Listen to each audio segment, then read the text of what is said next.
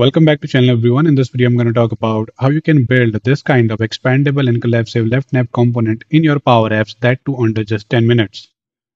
If you can see, when I expand and collapse, the icon of the component change automatically, and also the right container width change as per the expand and collapse.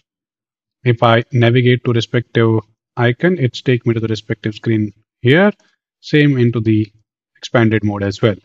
So let's just talk about how we can build this quickly in Power Apps. I'll go to my Power Apps into the app formula property. I have created a named formula called menu items, and there is three property in the table. You will see there is text value, icon, and navigate screen. Text value and icon you will see in the navigations. These home new approval is the text value and icon in the left, and this navigate screen redirect user to the respective screen based upon the screen that we have created in our app. Once this table is created, we'll go to the component.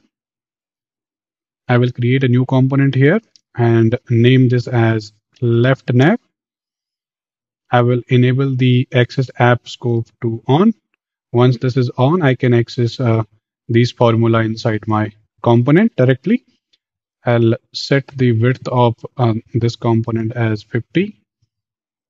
I'll set the height of this component as app.height, and fill will be app.theme.color.primary. You will see the default selected theme's primary color is filled. Just to let you know, I have used modern themes and control in this component. If it is not enabled for you, go to the setting, updates, modern control and themes, turn this on. You will have modern themes and controls enabled for you. Now I'll insert a hamburger menu. First, I will set the color of this one to white. I'll set the width to 30, height to 30, X position 10, Y position 10. You can see it is centrally aligned now. On the onSelect property of this hamburger, I will set a variable and I will say nav expand, and I'll set the value as not equal to nav expand. I will use this to control the width of my component. So I'll put the if condition here. If nav expand is true, set the width as 150, else set this to 50. Save this. Let me just test this. It is working fine.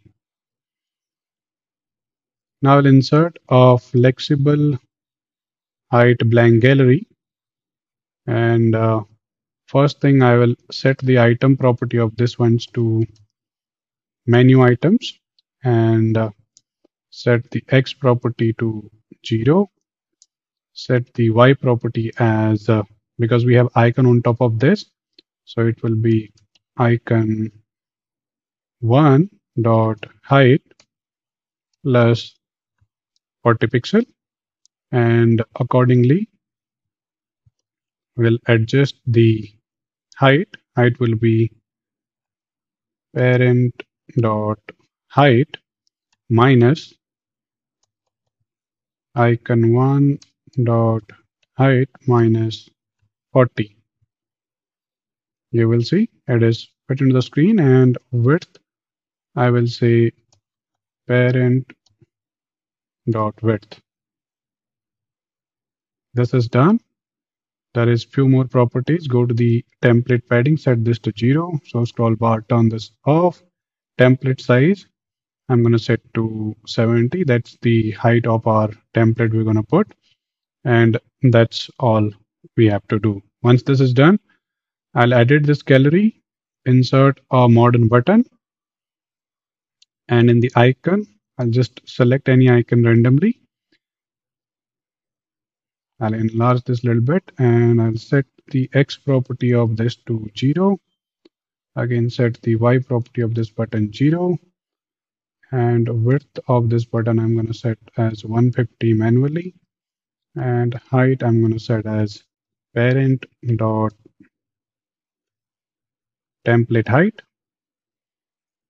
And in the align, I'm going to set this to left align. I will set the padding as 10 for top, left, bottom, and right. Once this is done, now there is a font size. I'll go to the font size and I'll put the if condition here. If nav expand is true, then set the height as 20, else set this to 30. Sorry, the size of the font. You will see this looks good, and I'll go to the icon property of this one now. Set this dynamically. This item dot icon will have the icon, and if we go to the text property of this one, I'll set this item dot text value that we have. You'll see the text value is a little visible here. To just avoid that, I will add a character 160. Add as a space. Just run this. You will see it's looking good.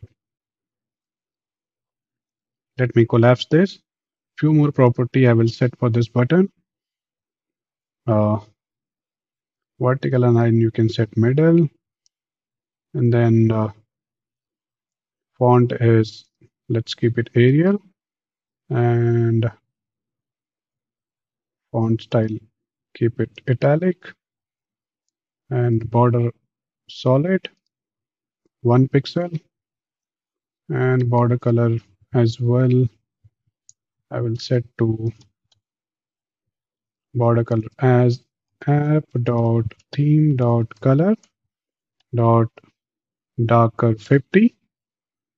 So you will see we have the border as well. Now this is done. What we're going to do is on to the on select property of this, navigate this item dot navigate screen. So it will redirect user to the respective screen. This is done. Now I'll go to my screen, and in the sidebar, I will remove the existing component and I will insert our new left nav component here. And you will see there is an error message because the width we are setting based on this left nav dot width to dynamically manage the right container. For that, I will say left nav 1 dot width. You will see it's working fine. Just to let you know, I have used the container based model, and inside a horizontal container I've used two container.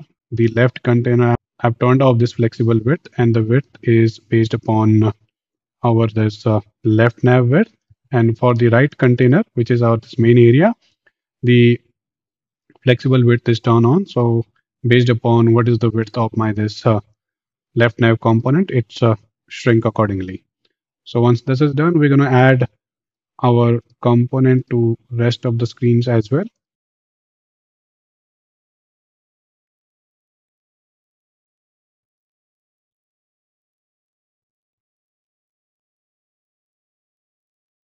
Once I've added the left nav to all the screen, I will save this and publish. New version is there. Refresh this. You will see we have new left nav components available, and it is working fine. When we click on the screen, so you will see there is a loading icon. So for that, what we're going to do is we go to the component gallery. There is a property called delay item loading. Set this to false. And for button, font size, we're going to set this to, it's like 18 and 30.